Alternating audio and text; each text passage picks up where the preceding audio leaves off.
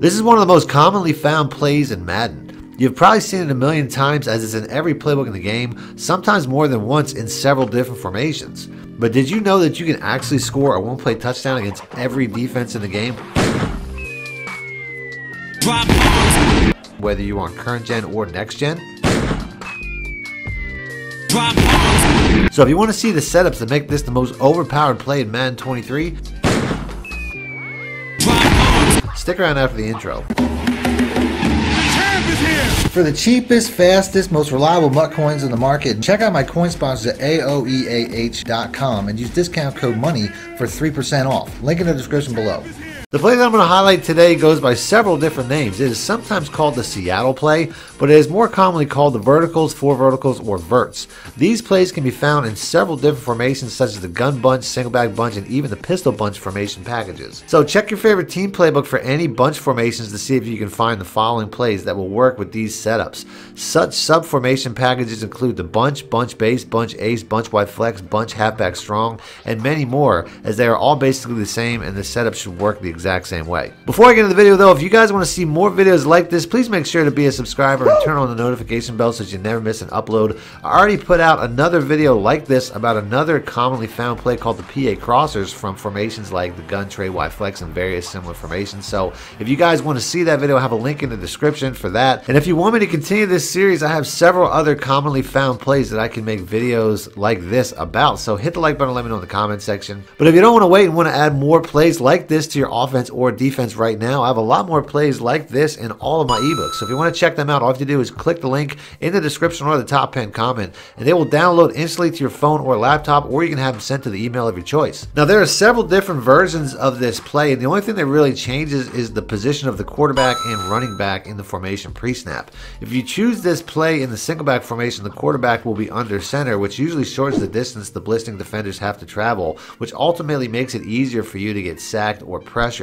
So it is best to use this play from any shotgun or pistol formations if you have the choice, as the quarterback starts the play at a much deeper depth, giving him much more time for the play to develop. Other than that, the only real differences with these plays are what the running back is doing. They will usually be doing a different check and release route, but the best version of this play, in my opinion, is any play where the running back is running a route like this, as this particular route can get open against any man or zone. So if you're looking for the best version to add to your custom playbook offense, this is the variation that I would recommend. I'm going to start off with cover 2 zone defense, as this is probably going to be the most unique setup. You will always want to run these plays from the hash mark to the open side of the field. Never run these plays to the short side of the field, as it will raise your chances of catching the ball either out of bounds or, even worse, throwing an interception. For cover 2 zone, there is 2 different setups. The most important part is to put the A route or the X route, whether you're on Xbox or PlayStation, on a streak to pull back the safety. You can run it just like this, but I find it's best to motion out the wheel route to get more space and separation from the safety, as he'll be the only thing that can stop this route on this play. Once you see the wheel route get even with the backpedaling cornerback, all you have to do is bullet and pass lead up and away from the safety. As you can see, the cornerback typically won't be able to turn around fast enough with the receiver, as he's already in a full sprint,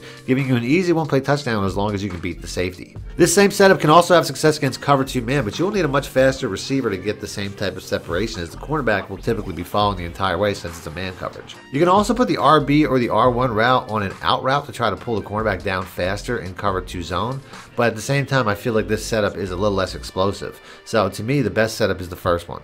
Against cover 2 zone, you could also use a single wide receiver on the other side of the field as well. You just need to motion over either the running back or tight end and put him on a streak to once again pull back the safety.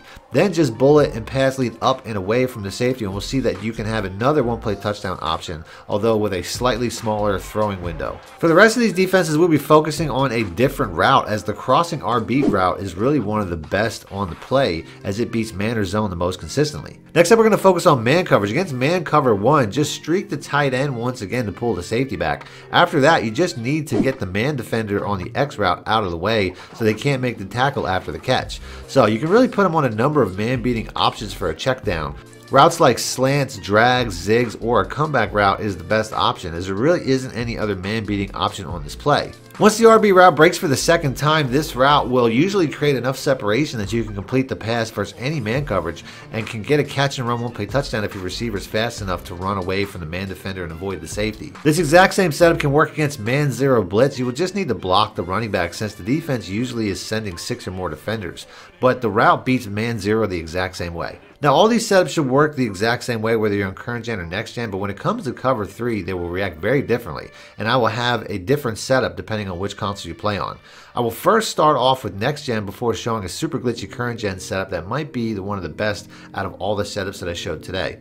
Against cover 3, run this from the hash mark to the open side of the field once again and motion out the wheel route to spread the defense as much as possible. You will then want to streak the tight end once again and put the X route on a comeback route to pull the cover 3 cornerback down to let the crossing route get open over the top. You will see the cornerback reacts and stays down on the comeback route, giving plenty of space between him and the safety for a big catch and run that is more than capable of a big play that can also be a one-play touchdown.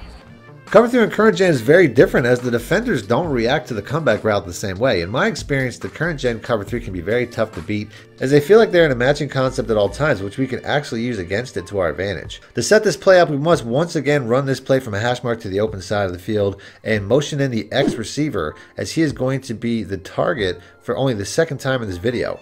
Because the deep coverage acts like match coverage, you just have to wait for the outside cornerback to react to the crossing receiver.